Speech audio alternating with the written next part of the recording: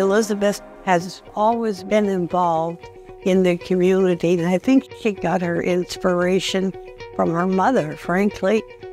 It started in high school, and it carried on in college. In fact, she was her senior class president. And I think she carried on that commitment when she went to work for Mary McElhaney, who worked for Senator Mitchell. First time I heard Elizabeth Sutherland's voice was on a phone call from Presque Isle, Maine, where she was an intern for Senator George Mitchell. Didn't take long to realize that we needed her in Washington. She was capable, smart, funny, can take care of people, can solve problems. When Senator Mitchell announced that he was no longer going to run for the Senate in the fall, it took Elizabeth 30 seconds to realize that she was going to come back to Maine. And aren't we lucky she did? I'm not surprised that she started and grew and expanded a successful business.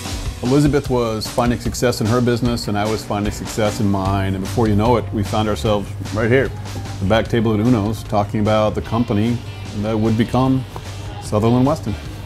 From the beginning, we've made a pledge to support work-life balance in our employees and use our resources to better our community. One of the projects we're most proud of in our history is Arena Yes. We wouldn't be in the building we're in tonight if it were not for Elizabeth's involvement in the Arena Yes campaign. She accepted every challenge. She would get us back on track when we wandered off. There's a picture that appeared in the BDN the night we won the vote to build this. If you look in the back of that picture, there's Elizabeth Sutherland. And the day of the big beam signing, Elizabeth Sutherland's name is on that beam. I moved to Bangor 10 years ago, and the first name I started to recognize was Elizabeth Sutherland. She was the board member you wanted, she was the person you needed to know. What makes nonprofits and everybody in this community want that time with Elizabeth is her mindset, her understanding of the community, her ability to see all sides of a problem and to really help you get from point A to point B, and it all has Elizabeth's stamp on it. When Elizabeth chaired the campaign about 12 years ago, we were so thrilled to have her. She's very driven, and when she sets her mind on a goal, you know you're going to meet that goal, and you're going to find creative ways to do it along the way.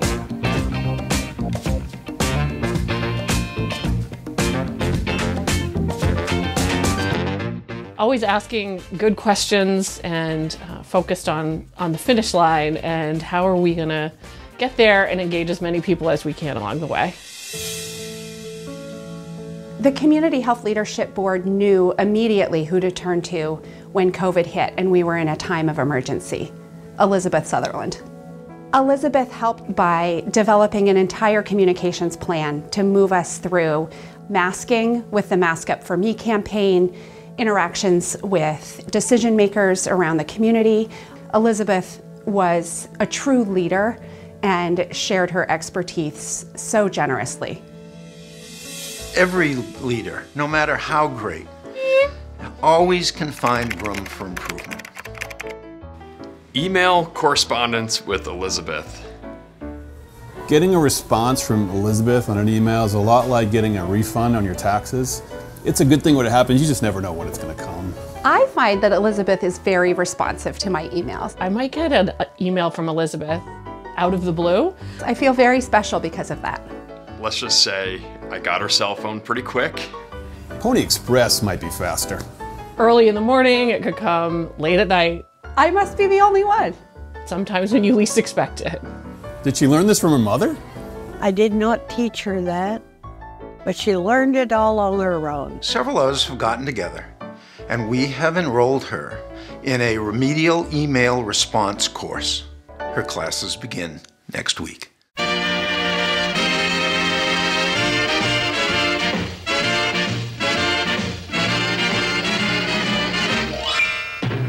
I once said that Elizabeth and Rick were like the Rob and Laura Petrie of Bangor.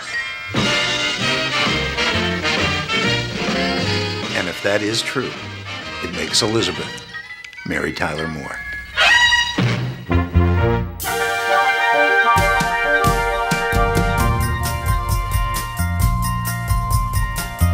Who can turn the world on with her smile? Who can take a nothing day and suddenly make it all seem worthwhile? Well, it's you, girl, and you should know it. With each glance and every little movement, you show it. Love is all around, no need to waste it. You can have the town, why don't you take it? You're gonna make it after all. Yeah, she's more than a mom. She's an awesome provider. Yeah, dad, he is okay, but mother ain't no one beside her. She's clutch. She does so much for her community as she lifts me and Ian unconditionally. Elizabeth, I want you to know how very disappointed Sharon and I are that we can't be with you tonight. But I want to leave you with this. You were the incomparable, and you still are the incomparable. Elizabeth, I am so proud of you. I know your father would be incredibly proud. Hey, even your brother is proud of you. Elizabeth, you are not just a professional mentor and leader, but you're also a friend, and I'm really happy for you that you receive the recognition and delight around you for really changing our community in so many positive ways. I predict this award will one day be named for you, so it does not come as a surprise to me at all, but I'm personally grateful for all of your support and mentorship, and I know the entire community is grateful for what you bring to Bangor to make it a better place. Elizabeth, for all the things that you've shown me and all the things that we've learned together and all the things we have yet to do, I want to say thank you and congratulations on tonight's award. I have yet to meet a more deserving Dowd Award winner than you, my friend. We're all so much better off for your service, for your investment, for your creativity, and your enthusiasm. You care so much about this region, and it shows in everything that you do. Elizabeth, from all of your friends who are family, those of us who had the pleasure of working with you when we worked in the Senate together, congratulations. And now, Ladies and gentlemen, We invite you to stand. And join all of us And recognizing This year's Norbert X. Dowd Award winner. Elizabeth Sutherland. Here's Lee Speronis of the Cross Insurance Center Advisory Board, presenting the Norbert X. Dowd Award to Elizabeth Sutherland.